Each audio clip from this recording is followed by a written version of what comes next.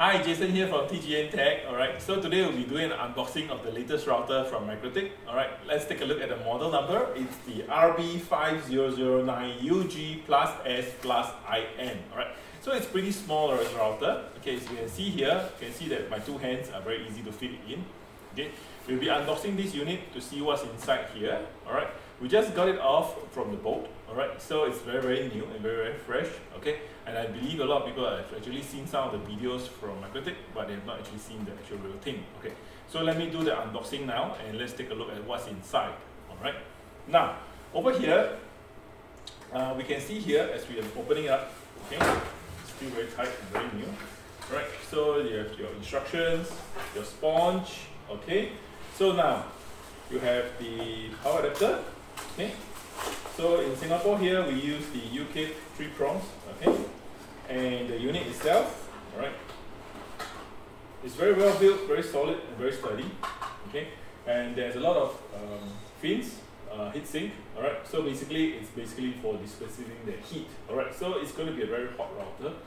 Now looking at it from the front, you can see that there's a very big button for pressing on the reset. Okay, that's very useful for some. Alright, and it's using the AC power, okay, which you see here. Alright, and also on the SFP plus port, you have a 10G port here, a USB port, and also for the first time, a 2.5G LAN port on Ether 1. Alright, so in total there are 8 gigabit ports. Alright, so there's 8 gigabit ports, one SFP plus, and a USB port.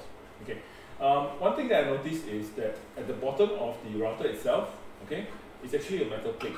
Okay, you will see that there's actually a layer of metal, and it actually creates and acts as a kind of heat sink to dissipate out the heat that may come from the router. Alright, being that it's very slim.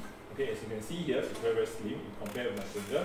Okay, and basically you can see that they have actually squeezed everything into here, this small little router. Okay, right. So let's move over. Sorry.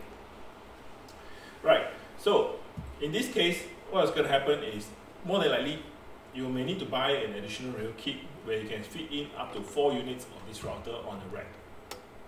Okay, so this is one of a kind router. For the first time we have actually seen this design. Okay, and it's really very useful, especially if you have a data center or if you're going to have a rack with a lot of routers. Okay, so this is very innovative, I think, in my opinion.